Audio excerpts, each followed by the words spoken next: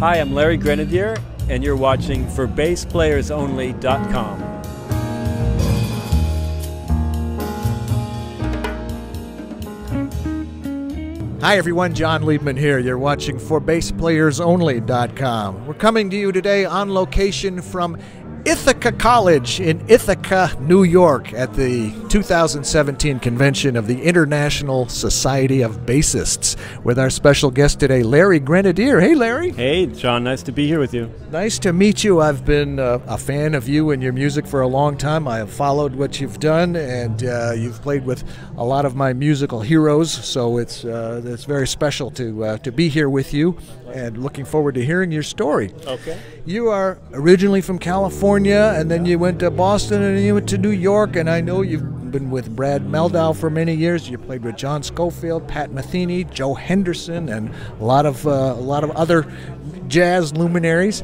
But tell me a little bit about your musical upbringing. Were you from a musical family, records playing in the house, radio, music, your brothers and sisters, any of that kind of stuff? In that spirit, how would you describe your musical upbringing? Yeah, I was very fortunate. My father was a musician previous to having children. Before he had me, he was a trumpet player.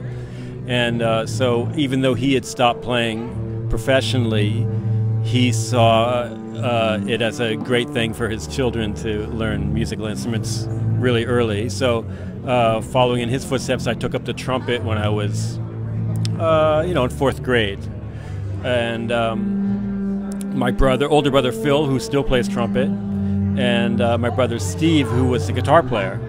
And so after playing the trumpet for a couple years and seeing that it was a lot of work, that you have to really play every day to keep your... Are you leading up to saying, so I took up the bass because it wasn't a lot of work? It's like the next hardest instrument in a way, But also because my brother played it so well, I was like, okay, let's do something else. And my dad thought it would be appropriate if I played bass, because then I could play with the other two brothers. We're talking electric or upright? Yeah, so he bought me an electric bass. And you know how it is with bass, the second you learn it, somebody calls you to play a gig, So it was exactly like that. I was in fifth grade, and I started playing in a rock band right away, like that week, which I don't know what that says, but it was lucky for me because it showed me right away the power of learning music through experience, not through through books or it all helps, but I really learned it through doing gigs. Did you start listening to music differently once you discovered the bass? Did you have any bass influences or bass heroes? It's hard to remember that time. It's so young, but I was listening. I was hearing jazz, even though I was listening to rock and roll. But I was hearing jazz through my brothers and through my dad, and I started to hear probably first electric bass players. Stanley Clarke and Jocko and James Jamerson, of course, but then I was hearing these other records, like these Miles and Train records, and I was hearing this other instrument, and I was really curious about it. I connected with it, and so I borrowed an acoustic bass from school and started practicing that at home and starting to take classical lessons once I was in junior high school. And Samandel and that whole the whole thing, all that repertoire, and French bow or German bow? French bow, and to this day, right? And so that was really helpful to get a hold of the instrument, to get a sense of where the notes are, just a feel for the physicality of because functionally I really feel strongly they're the same, but physically, technically they're extremely different. So both helped each other. The electric stuff helped the upright and vice versa, and I was hearing all these great bass players on these records, so I started to, my ear turned towards that sound, and I got to see Ray Brown when I was very young, very close up at a club nearby, and then I slowly, just started spending more time with the upright, and the electric was kind of sitting in the corner more and more, just because of the gigs that were coming my way, and I was very fortunate to play with a lot of great musicians way before I should have, in the sense that, they were so far ahead of me, but I learned really quickly what people expect from the bass in the band, and that all these great musicians were really listening to what I was playing. They were hearing everything going on around them, including the bass, so it really pushed me to get my act together quicker, because when you're playing with people your own age, we're also focused, because we're trying to figure out our own thing. Once you start playing with great historic musicians, you realize, wow, they're really listening to what I'm playing, So it really made me have to progress quicker, and my gigs really helped to show me what I need to practice. What inspired you to move to Boston? And I'm curious why you chose Boston as opposed to New York. I know you eventually ended up in New York, but that might seem like a more logical next step than Boston in between. What was up with that? Yeah, well, so I went to college out in California, and when I finished, I was planning on moving to New York, but then I got a call to play in Gary Burton's band. So I went out, and they were all based in Boston. So I moved there and got to play with Gary, which was great, for about a year.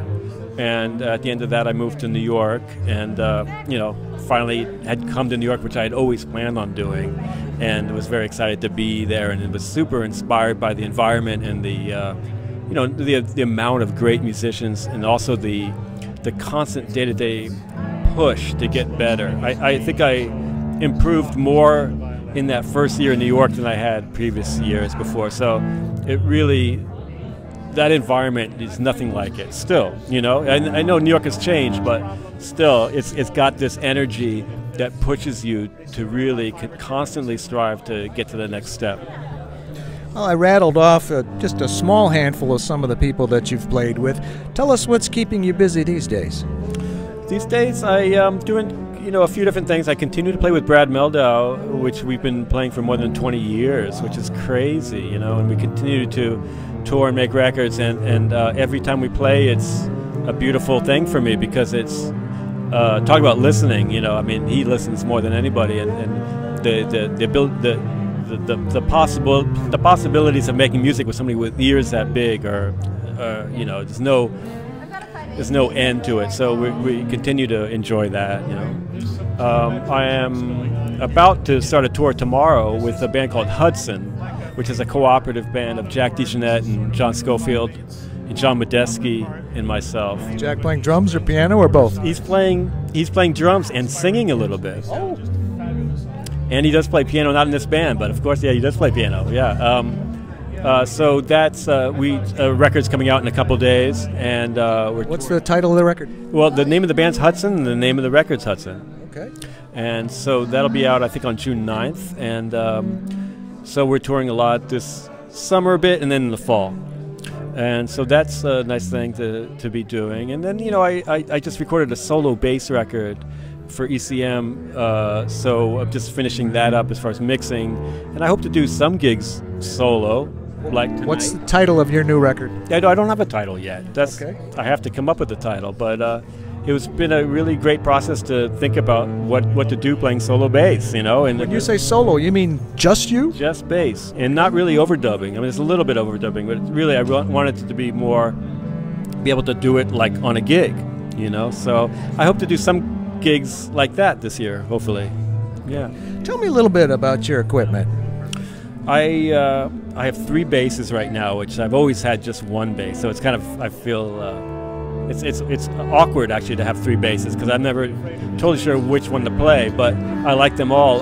One I really just use for traveling, though. It's just a Chinese hybrid bass that the neck comes off, so I can travel with it easy, which has been a great thing to travel with.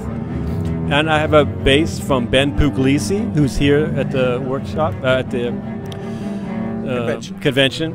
And he's a beautiful maker down in Melbourne, Australia. And I was down there last summer, and I played his bass, and I loved it, so I brought it back with me.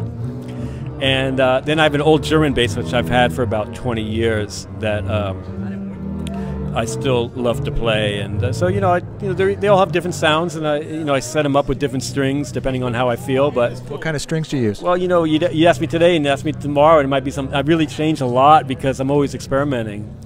I'll tell you what I have right now. Right? On Ben's bass, I have an I have a beautiful gut string, G string, made by this great string maker in Berlin named Gerald Gensler, who makes amazing gut strings. And then the bottom 3 are helicore hybrids. And on the old German bass, I have it strung up for bowing. So it's got bowing strings that I can't. It's got Kaplans and a super flexible.